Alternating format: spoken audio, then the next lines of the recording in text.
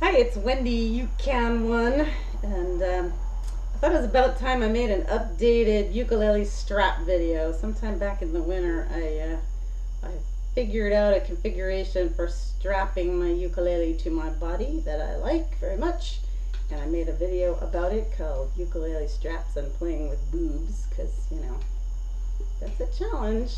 Where do you put the uke? You know, that was an issue in the beginning when I was working this out. So this is my, and now I have different straps than I had in that video. I have replaced them with, I had kind of shoelaces for straps at that time. Now I have a guitar strap and a luggage strap, and I'll show you the whole thing that I did, and in case it's useful to you too. It has been very useful to me. So here's what here's the challenge I was looking to solve when I first came up with this configuration. I wanted to be able to have the ukulele support itself without having to, you know, use parts of my body to. I noticed when I was just brand new and learning ukulele, that that's what was recommended. You know, use your wrist here and your forearm, whatever, and you use your wrist and your hand.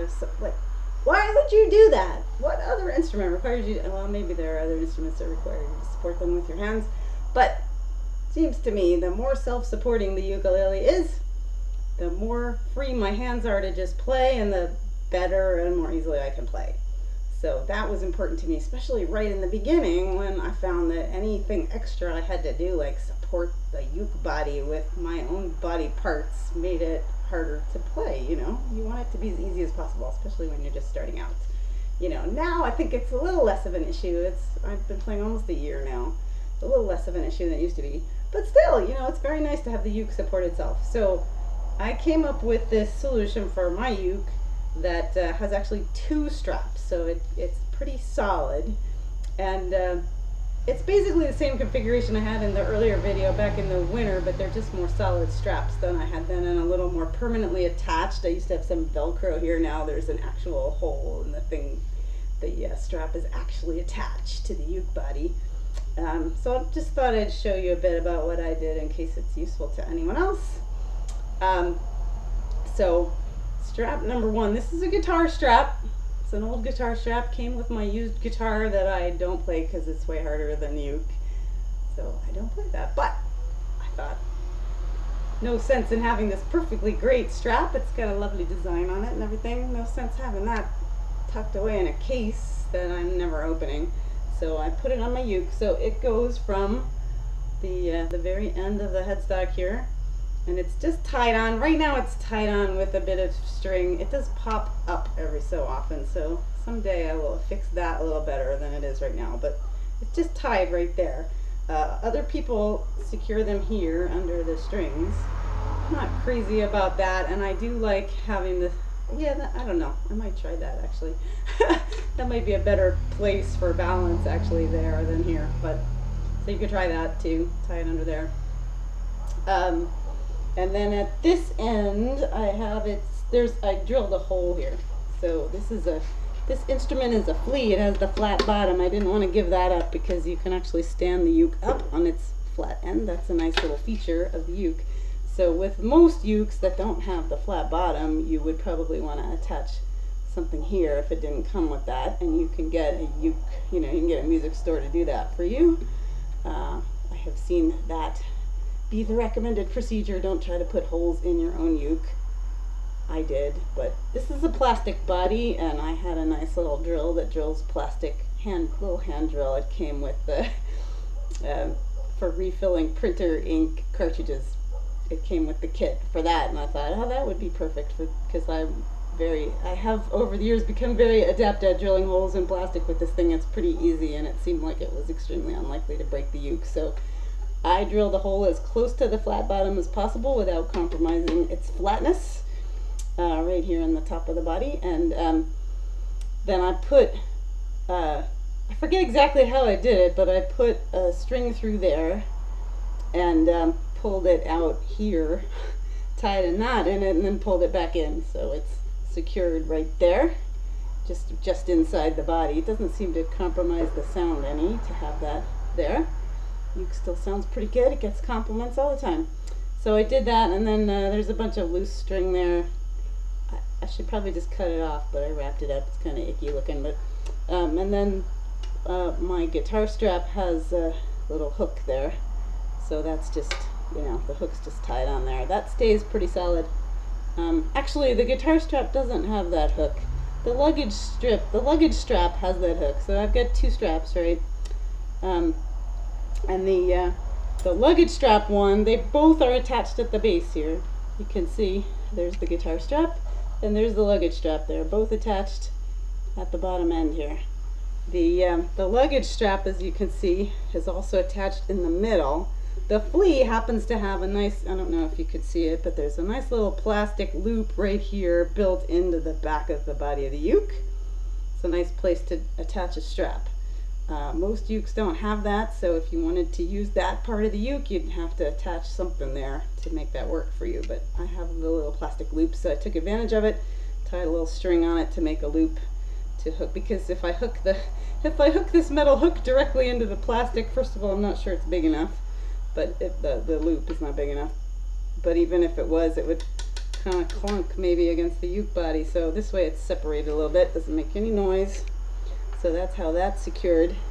And then there's a hook at the other end of the, what can you see there? There's a hook at the other end of the luggage strap, and I stuck that through the end of the guitar strap so that it's attaching them both to this loop of string that is knotted into the uke body. So that's how that's attached to that end. So that's all three attachments of the two straps, and you know, it holds it pretty solidly with the two straps. This one's actually a little bit loose now. I should tighten it. Probably should have done that before I made the video.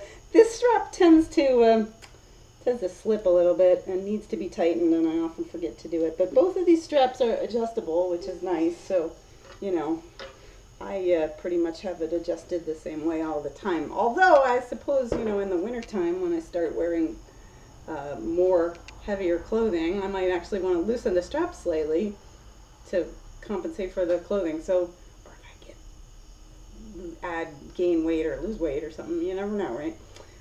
So it's nice that they're adjustable. Generally, I don't need to adjust them. Once they're adjusted, they, you know, they don't slip anyway. They stay adjusted. And these are nice, comfortable straps, and they hold it really securely. And then I can just play.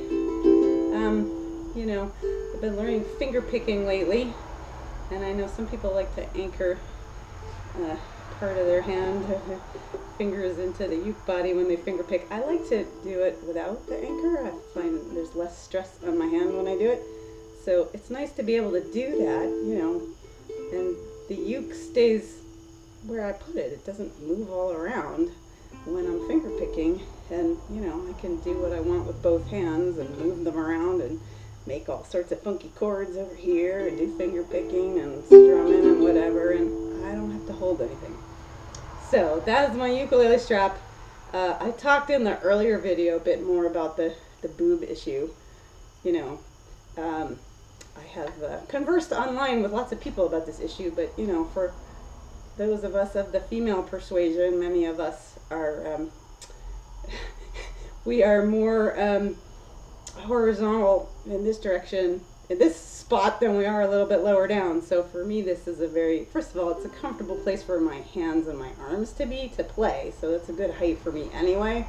But I also discovered, kind of inadvertently before I made that first video, that in fact I had been playing up here, and that in fact, you know, it did make the uke stick out further, and it was harder to play there than when it's closer to my body. Now, other people that I've talked to online have said, you know, they have the opposite problem. Some men also have convex chests, and other people have bellies that stick out more than their chests do, and in that case they might want to place the uke here. So these are all issues that I think are, you know, sort of personal comfort and taste, and you've got to figure out, you know, what works best for you and your style of play and where you like your uke to sit. But I find that a strap is really helpful for, first of all, working that out. You know, the strap helps you figure out, because you can adjust it until you find where it's comfortable for you. So it's good for sorting out those, you know, anatomical differences that we have among human beings. We have them. We have differences, you know, I've noticed like our hands and arms and wrists and fingers are all different from each other too. You know, there's certain chords that are really easy for me that are really hard for people who've been playing longer than me, and vice versa. There's ones that they can do and I go, how do you do? I don't know how you can do that. Do you know? Because our hands and wrists and fingers and arms are shaped differently and our bodies are shaped differently. So strapping is a very, you know, sort of personal thing. Every person, I think, every player needs to work out for themselves what's the best way to hold your uke. Lots of people don't play with a strap at all. You don't need one, it's not necessary. But I do find it's very helpful for me. And lots of people I've talked to have had similar challenges and, you know, are in the quest for the perfect strap. This is working pretty well for me. It's constantly a work in progress. You know, I modify it every so often. So you never know, there may be a Ukulele Strap 3 video at some point in the future, but I'm pretty, well, this is still really my only uke that I own, so at some point I'll probably own dozens of them like everybody ends up owning, and so, you know, these straps are attached to this uke. That is one drawback to them, is I can't easily unattach them, and they don't come off that easily and back on, you know, they're kind of attached. So, and I could set it up so they're easier to remove and put on a different uke, so that if I had other ukes I could set them up so I could do that. But more likely what I do is just, you know, work out a strap for each, or a set of straps for each uke that I have. And, you know, each one's probably weighted differently. So, you know, it's an ongoing issue. You gotta resolve it. You gotta work it out for each uke, probably. The other thing is, plenty of people are comfortable sitting down and holding the uke a particular way and using your knee and your lap and whatever to hold the uke. I really like standing. I sing a whole lot better when I'm standing, you know, it's better singing posture. It's, you get to use your full vocal instrument, as they call it, you know, breathe better. I think it provides better energy, even if I'm just doing instrumental stuff. It's just better, I think, personally, for me. And so, you know, you'll find what works for you, but these are some of the things that I have discovered and explored in my own journey so far in working out the ukulele strap issue. So hope that's helpful to you. If it's helpful, I would love if you would leave me comments on YouTube below here. My other video is it's my second most watched. It's very close to first most, but it's the second most watched of all my videos that I've made. I have like 80 videos now. It's the second most watched video, and it almost never gets any comments, right? I don't know if it's because it has boobs in the title. I don't know. But, you know, don't let that embarrass you. Leave me comments if it's helpful to you in any way. I'd really like to know about that. And, you know, happy to be of help in any other way that I can. So, I think that's everything. I like to talk a lot. Have you noticed that? I talk a lot. This is You Can One, Wendy, signing out. Happy strap selection, happy uking. Have fun.